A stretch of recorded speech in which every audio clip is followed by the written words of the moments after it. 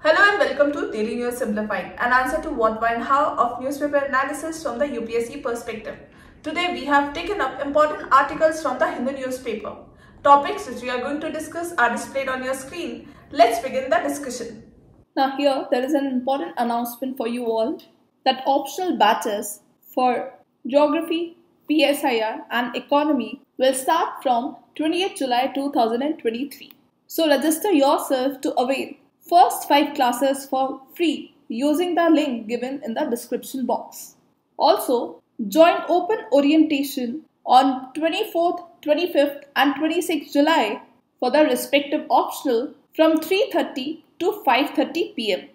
Also, these optional subjects are available offline at our Bangalore center and can be subscribed online from any location. So now, let's start with our discussion. Now, our first discussion is based on this article, which appeared in Indian Express, dated 18 July 2023. Context of this article is that Law Commission of India has initiated fresh deliberation on a uniform civil code, which has triggered discussions on the institution of Hindu undivided family and its separate treatment under tax laws. Perhaps the most important question before the government would be whether UCC reforms would include the abolition of Hindu undivided family as a tax-exempt category. Now here, you must be curious to know about what is Hindu undivided family. Hindu undivided family as a concept arises out of Hindu joint family system, as family property is held by the head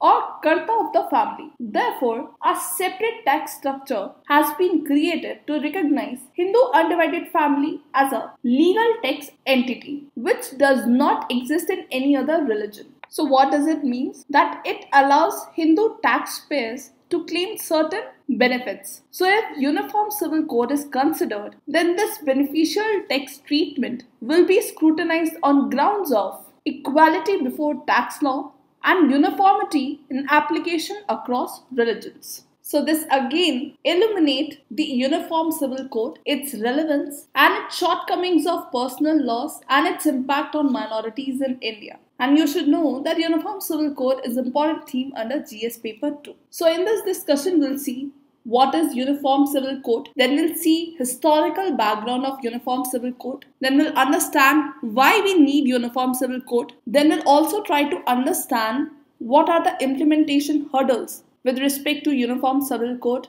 and we'll end our discussion with a conclusion. So now let's start with Uniform Civil Code. Now to understand this, you should imagine that when we were in school, we were having friends from various different faiths. Have we ever thought that at the time when they are marrying, they will be registering their marriage under different personal law of their respective faiths? For example, Christian Marriage Act 1872, Hindu Marriage Act 1955, Muslim Personal Law Shariat Application Act 1937, etc. Now, the question is that why we can't have one uniform civil code for all citizens of India. Uniform Civil Code in India aims to formulate and implement personal laws of citizens which apply to all citizens equally, regardless of their religion, sex, gender, and sexual orientation. And also you know that Uniform Civil Code is mentioned in Article 44 in the DPSP, and it is found in Part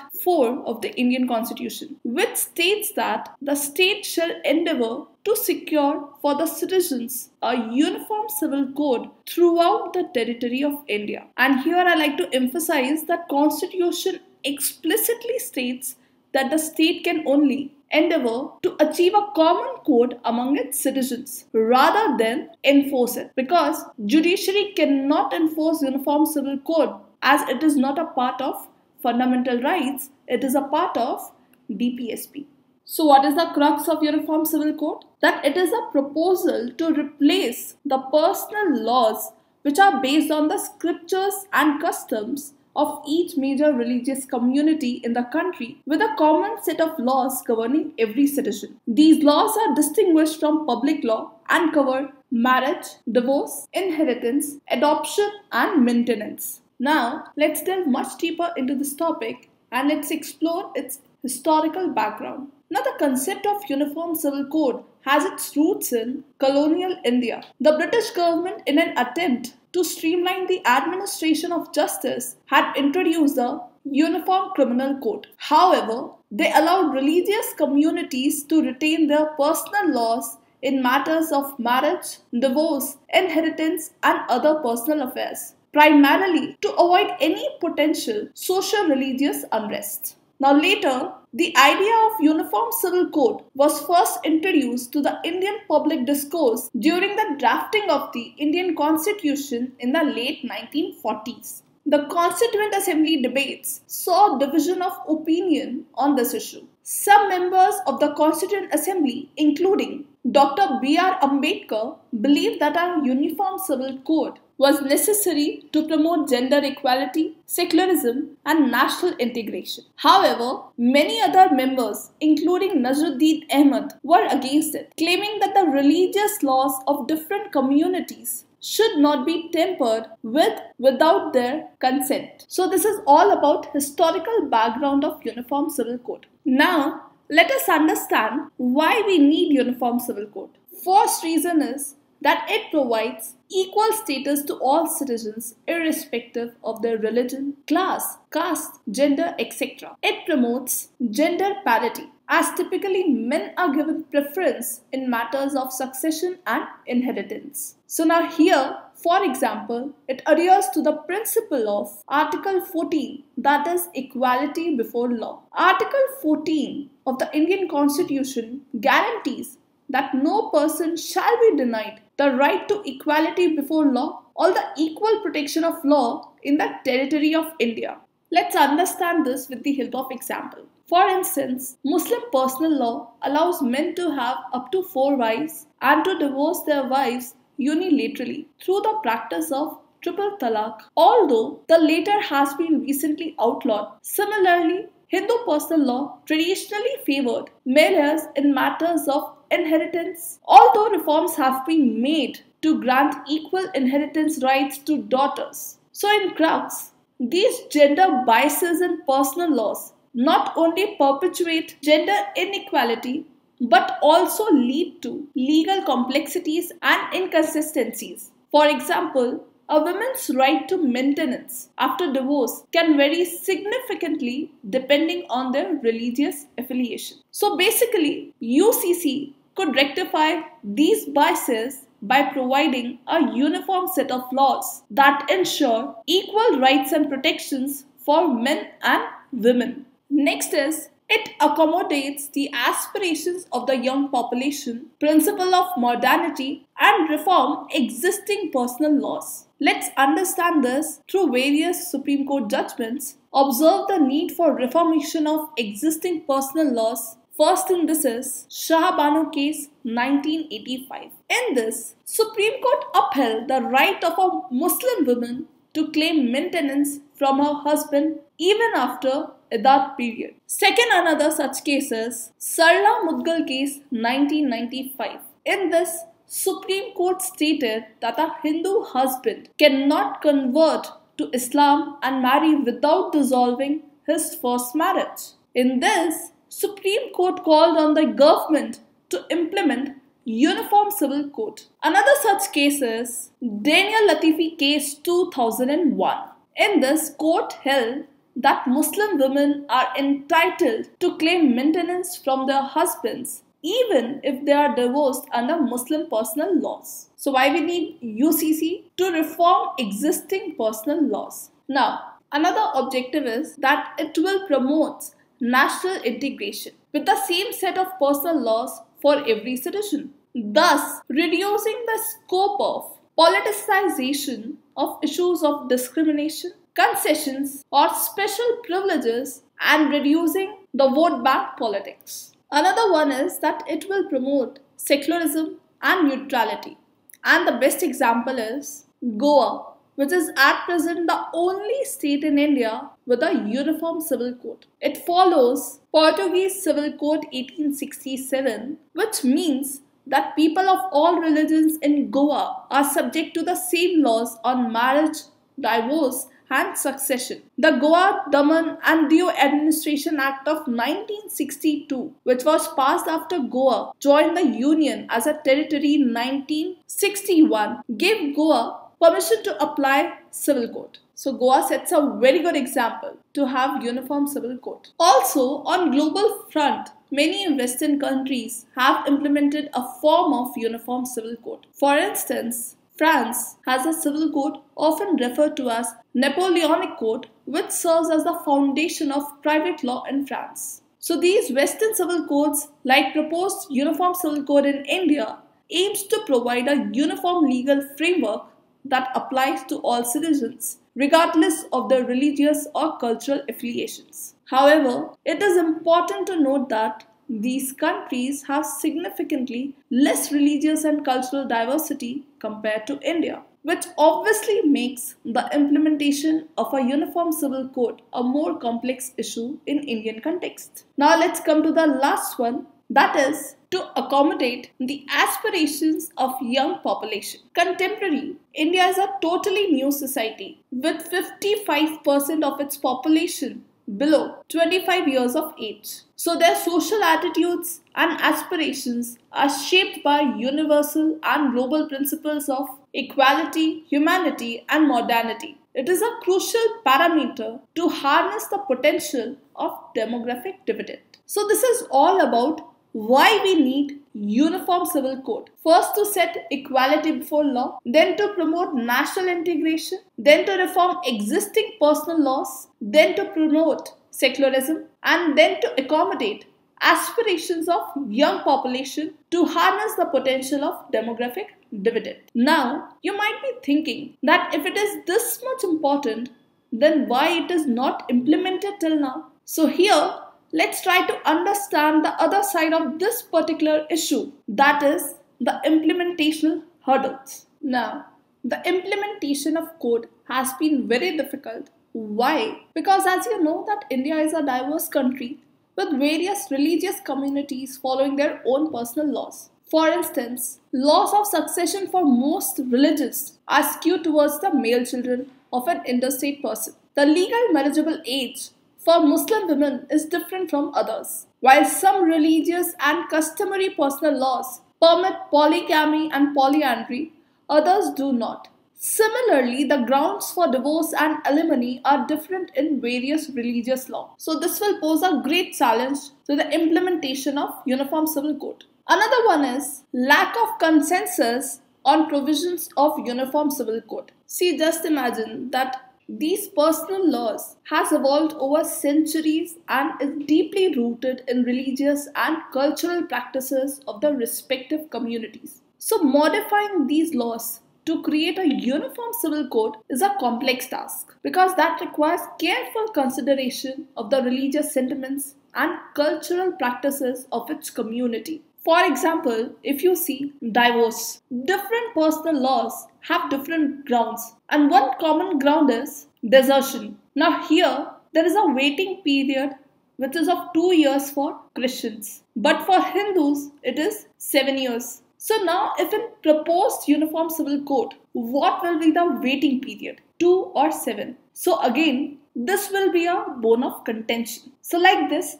many issues are there. So there is a lack of consensus on the provisions of Uniform Civil Code. Another one is that implementation of Uniform Civil Code also violates fundamental rights guaranteed by the Constitution. As Constitution explicitly states that the state can only endeavor to achieve a common code among its citizens rather than enforce it. So the implementation of Uniform Civil Code also violates the fundamental rights guaranteed by the Constitution, including Article 25, that is freedom to profess and practice one's religion, and Article 29, that is right to have a distinct culture. It also contradicts the provisions granted to states like Nagaland and Missouri. Furthermore, a contention is made regarding the inconsistency of applying the principle of one nation, one law to personal laws of communities, given that codified civil laws and criminal laws such as CRPC and IPC do not adhere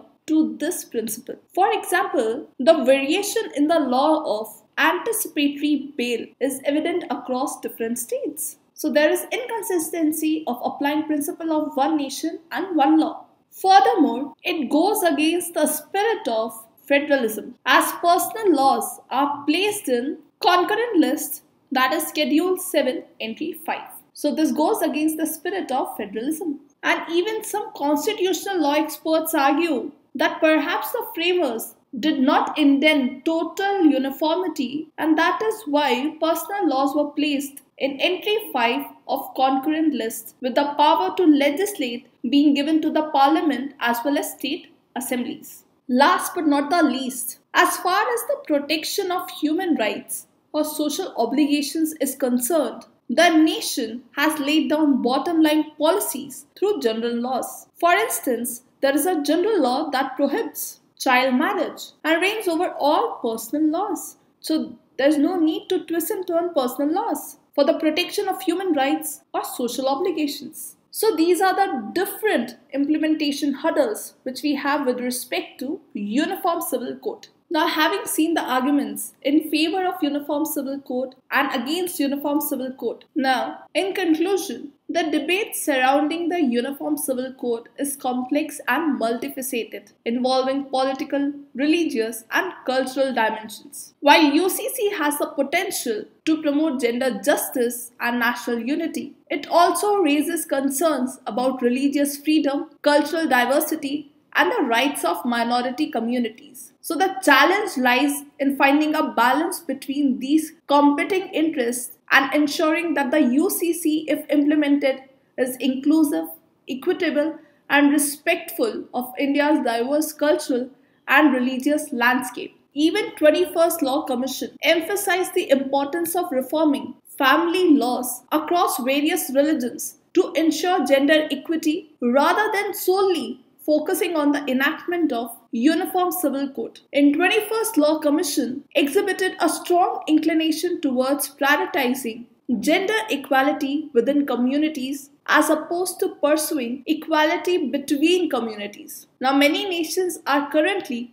transitioning towards acknowledging and accepting diversity. So it is important to note that mere presence of diversity does not necessarily indicate discrimination. Rather, signifies a thriving democratic society. That's all with respect to Uniform Civil Code. Now, our next discussion is based on this article which appeared on page number 3 in the Hindu newspaper dated 23rd July 2023. Context of this article is that 4 Tihar jail officials have been suspended for the security lapse on Friday when the Kashmiri separatist leader Yasin Malik, who is currently serving life sentence in the high security prison after conviction in a terror funding case, was spotted inside the Supreme Court. Now, as you know, prison reforms is an important aspect under governance, transparency and accountability, which is an important theme under GS paper 2. So let's begin our discussion with prison reforms. So let's understand about prison administration in India. Now, prison is a state subject under list 2nd of the 7th schedule to the Constitution of India. So what does it mean? That the management and administration of prisons falls exclusively in the domain of state governments and is governed by the Prisons Act 1894 and prison manuals of the respective state governments. Also, you should remember that it is an important component of the criminal justice system in India. So here, one may get the doubt that then what are the other components of criminal justice system? So there are 4 of them. First is legislature, that's by parliament. Second is enforcement, that is done by police. Then third is adjudication, for that we have courts. And the last is corrections, and for that we have prisons, community facilities, etc. Now let us understand what is the need for prison reforms in India. Prison reform is necessary to ensure that human rights of prisoners are protected and their prospects for social reintegration are increased. Why? Because prisons are not isolated from the society and prison health is public health. The vast majority of people committed to prison eventually return to wider society. Thus, it is not in vain that prisons have been referred to as reservoirs of disease in various contexts. Thereby, their physical and mental health has to be taken into consideration. Further, in Ramamurthy vs. State of Karnataka 1997 case, Supreme Court identified 9 issues concerning prisons, such as overcrowding, trials being delayed, the torture and ill treatment of prisoners, neglect of health and hygiene, insubstantial food and inadequate clothing. So now, let us understand these issues in detail.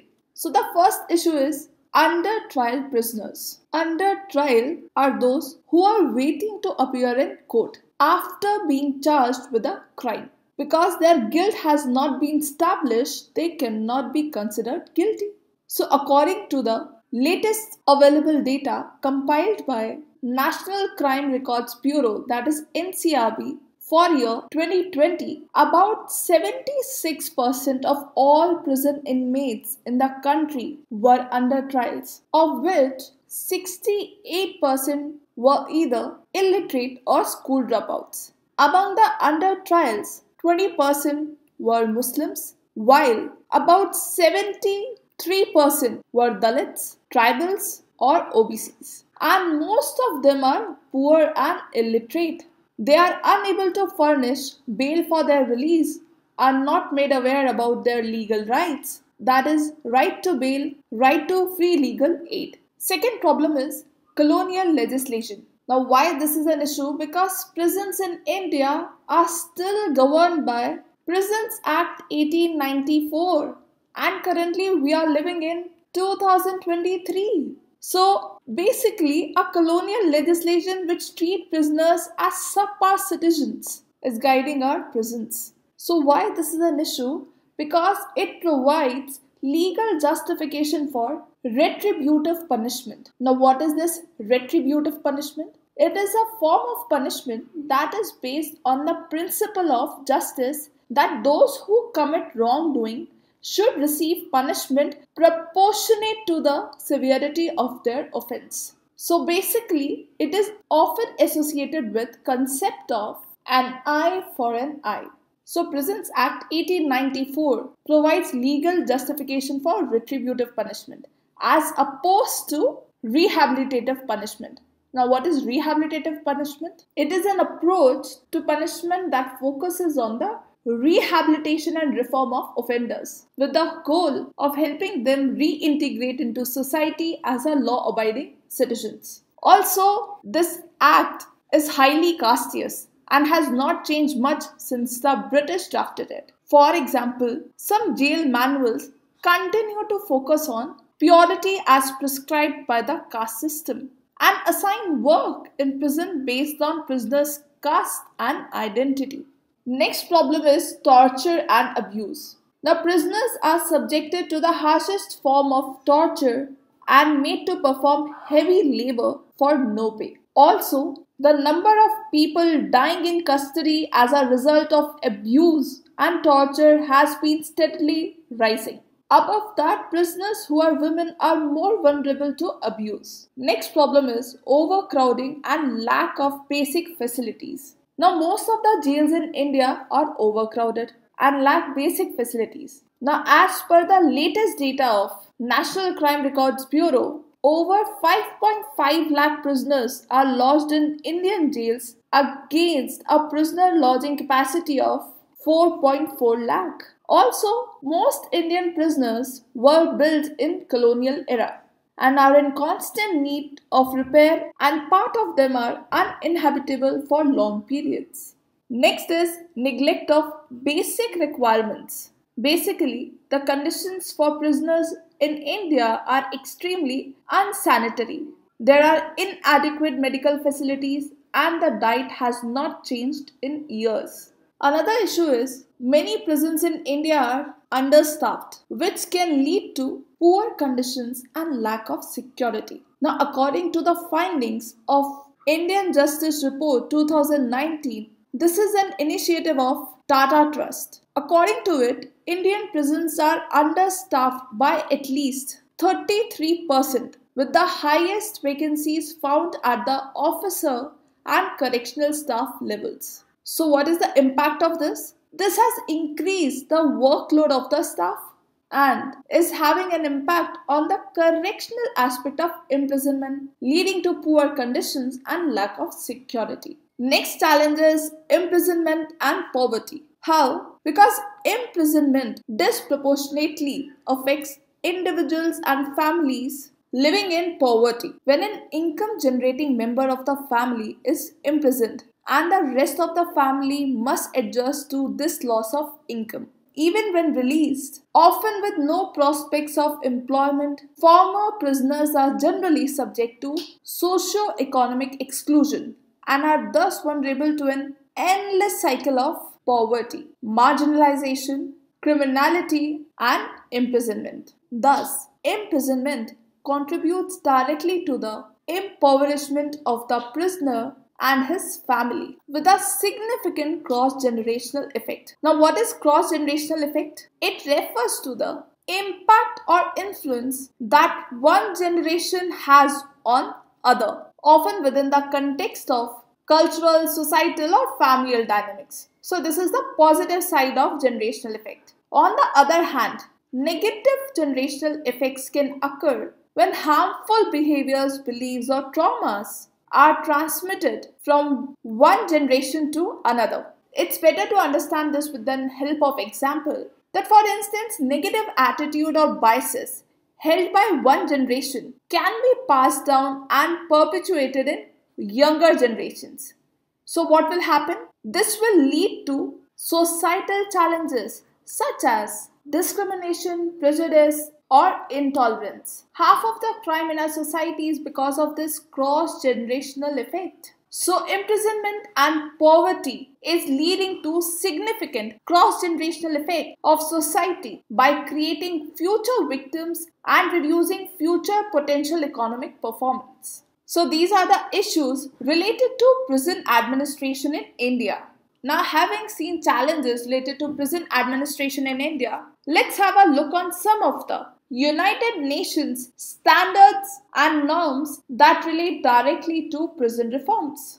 So these are norms related to prison reforms. And among all these, one of the important covenant is Universal Declaration of Human Rights. Why? Because it provides some basic principles of administration of justice, like no one should be subjected to torture or to cruel, inhuman or degrading treatment or punishment. Second is, everyone has the right to life, liberty and security of person. Third one is, no one shall be subjected to arbitrary arrest, detention or exile. Fourth one is, everyone charged with a penal offence has the right to be presumed innocent until proved guilty according to law in a public trial, at which he has all the guarantees necessary for his defense. So as we have seen, UN covenants related to prison reforms, we also should know the two most important articles of our constitution relevant in this regard. First is Article 39A. Now what is Article 39A? It provides that state is required to offer free legal aid to accused inmates, both inside and outside of prison, who are unable to hire a lawyer because they lack the resources to defend themselves in court against the allegations leveled against them. Second important article is Article 21. Now, Supreme Court has ruled in several cases that Article 21 of the Constitution covers the right to medical care, in addition to guaranteeing right to personal liberty. So, Article 21 of the Constitution forbids any inhuman, cruel or degrading treatment of anyone, whether they are citizen or foreigner. So, these are the important articles related to prison reforms. Now, having seen the challenges associated with prison reforms, now let's understand various recommendations on prison reforms by multiple committees and way forward.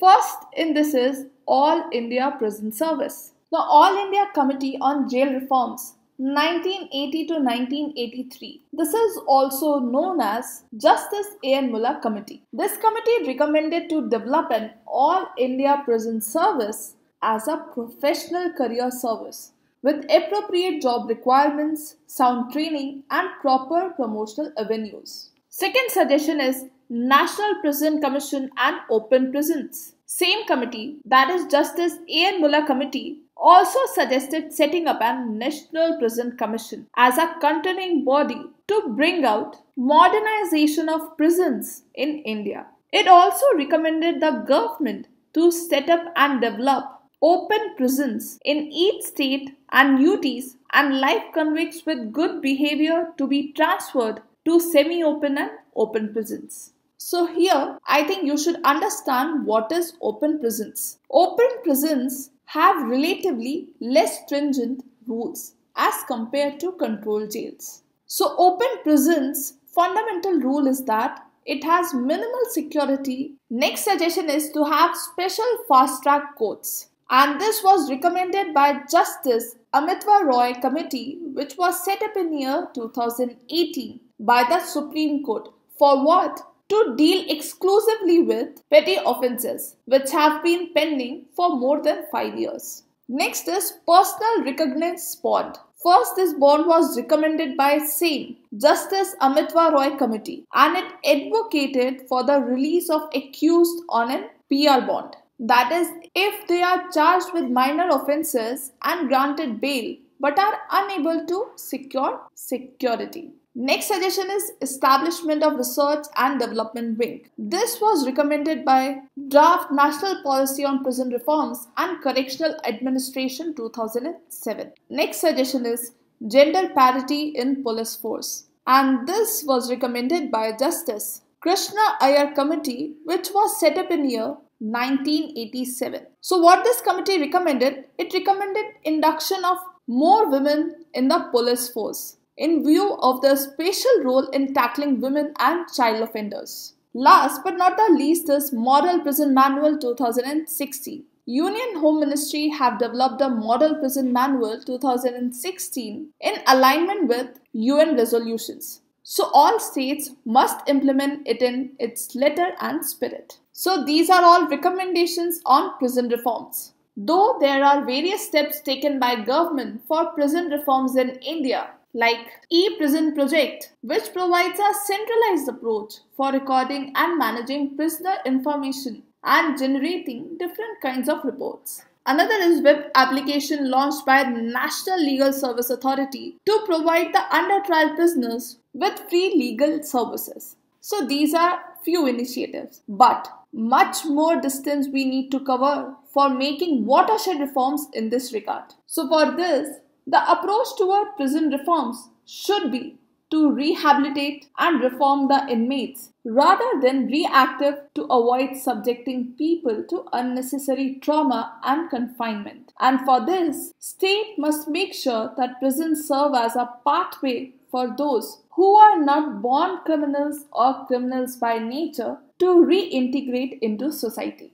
Our next discussion based on this article which appeared on page number 11 in the Indian Express dated 18 July 2023. The author of this article has discussed the very interesting idea of approval voting, which he calls many of the above, that is, MOTA. He suggests that this electoral reform so as to enable the Indian political landscape to prevent unnatural political alliances. Now, as we all know that there are two simultaneous political blocs are in making for the purpose on next general election. One under the leadership of Congress, which claims support of 26 opposition political parties. Another political bloc is being forged by BJP, which claims to have brought about 30 political parties. Thus, according to the author, no one can make an honest case that the parties on either side of the ideological spectrum are natural alliance partners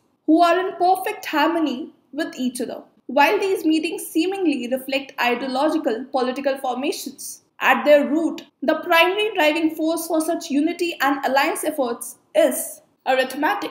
The aim is to ensure that votes of one formation do not get divided, and the goal is to minimize splitting of votes on each side. And in this context, author suggests the alternative voting idea, that is MOTA.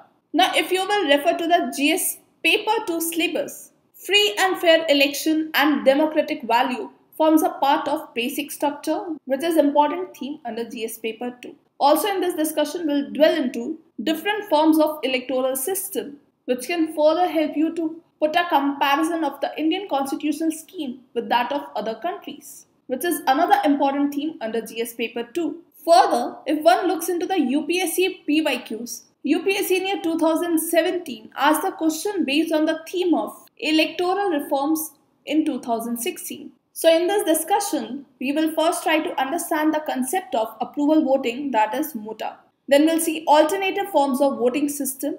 Then we will quickly look upon the question why India choose first past the post system, that is FPTP. Then we'll see merits and demerits of FPTP and proportional representative system, and we'll end our discussion with a way forward. So let's begin our discussion by understanding the concept of approval voting. Now, approval voting is an electoral method that lets voters choose or approve any number of candidates on the ballot. In elections, the most popular candidate with largest number of votes wins. Let us understand this with the help of an example.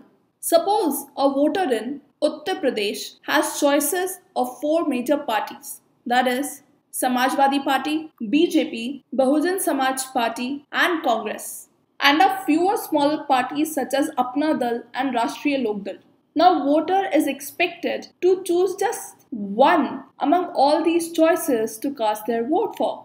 One may choose to vote for Apna Dal, which in turn may be ideologically aligned with BJP, but a vote for Apna Dal is deemed as a vote denied for the BJP in the first past the post system. So it is tempting for the BJP to lure Apna Dal into a pre-poll alliance to ensure consolidation of such votes, even though there is no guarantee that every Apna Dal voter will automatically transfer their vote to a BJP Apna Dal alliance. Now, what if voter in the UP was not forced to choose just one party to vote, but was free to choose as many parties as one wants to?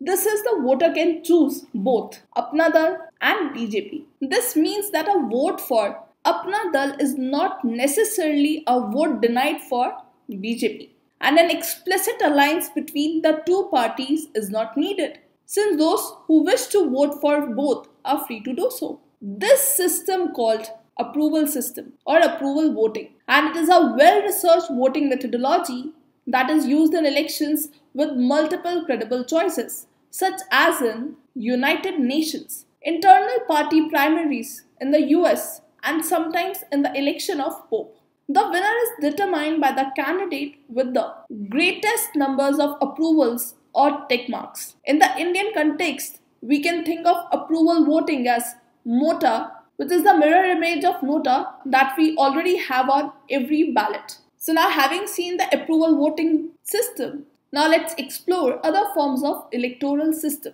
Now the first one is proportional representation system. Proportional representation is the idea that the seats in parliament should be in proportion to the votes cast. Another one is ranked voting system. It is an electoral system in which voters rank candidates by preference on their ballots. If a candidate wins a majority of the first preference votes, he or she is declared the winner. Another one is score voting system. Score voting, sometimes called range voting, and it is a single winner voting system where voters rate candidates on a scale. The candidate with the highest rating wins. So the pertinent question that one should ask is why India opted for the first past the post system. So now let's talk about first past the post system, which is also known as simple majority system. In this voting method, the candidate with the highest number of votes in a constituency is declared the winner.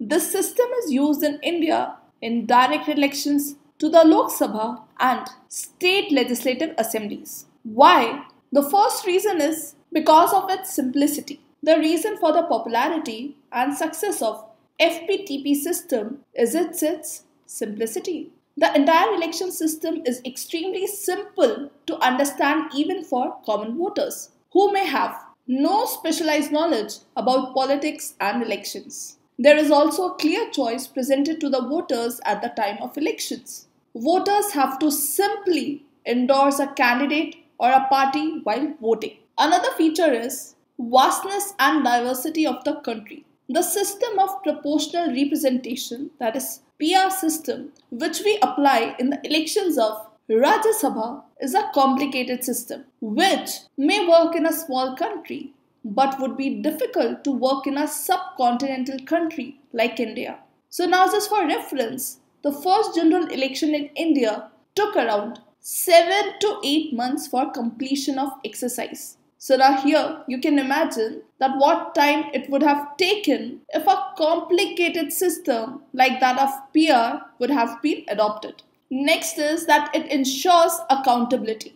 FPTP system offers voters a choice, not simply between parties but specific candidates. In other electoral systems, especially PR system, voters are often asked to choose a party and the representatives are elected on the basis of party's list. As a result, there is no one representative who represents and is responsible for one locality. So in a constituency based system like FPTP, the voters know who is their own representative and can hold him or her accountable. So FPTP system ensures accountability. Further, more importantly, the makers of constitution also felt that PR based elections may not be suitable for giving a stable government in a parliamentary system, which is another important feature of FPTP system. See, the parliamentary system requires that the executive has majority in the legislature, but proportional representative system may not produce a clear majority because seats in the legislature would be divided on the basis of share of votes. But FPTP system generally gives the largest party or coalition some extra bonus seats, more than their share of votes would allow. Thus, this system makes it possible for parliamentary government to function smoothly and effectively by facilitating the formation of stable government. To understand this, take an example of coalition era of UPA government, which is also termed as era of policy paralysis. Situation was so worse that local regional parties were dictating the terms even in matters of international treaties, which otherwise must remain the exclusive domain of the central government. Point in case is the issue of land boundary with Bangladesh or India-Sri Lanka relations, which were being obstructed by the parties of West Bengal and Tamil Nadu respectively. And the last but not the least is that FPTP system facilitates convergence. See, FPTP system encourages voters from different social groups to come together to win an election in a locality. In a diverse country like India, a PR system would encourage each community to form its own nationwide party, thus representing their narrow interests which are decoupled from the larger interest, that is national interest. So these are the important factors based on which India opted for the first past the post system. Now, having seen the benefits, let's also explore some challenges associated with FPTP system. The first is that it does not represent true mandate. The candidate does not need to have a majority. They just need to have more votes than others contesting the same seat. So if there are 4 strong candidates with equal possibility of gaining representation, the votes are divided 4-way. The winner could be someone with, say, 26% of the votes. The other candidate who scored more than 20% do not have any chance of seeing the gates of Jila Parishad or municipality, assembly or parliament. It is only fair to demand that the parties should have representation in parliament or assembly according to their vote share. Now, having a sizable vote and not having representation in the house defeats the purpose of those voters who have cast a vote for their party. If the party loses, does it mean their votes are wasted? Such is the nature of this politics. that even notable leaders have faced defeat due to the communal divisions of votes under the FPTP system. Even the tallest leader of his times, Dr. B.R. Ambedkar, couldn't see the doors of the Lok Sabha. Another challenge is bias in political fielding of candidates. Now, political parties put up candidates who do not alienate the majority of voters. Since Dalits, Adivasis, and women candidates have only a long shot at winning, parties are discouraged to field candidates from minority groups outside the reserved seats. So there is a bias in political fielding of candidates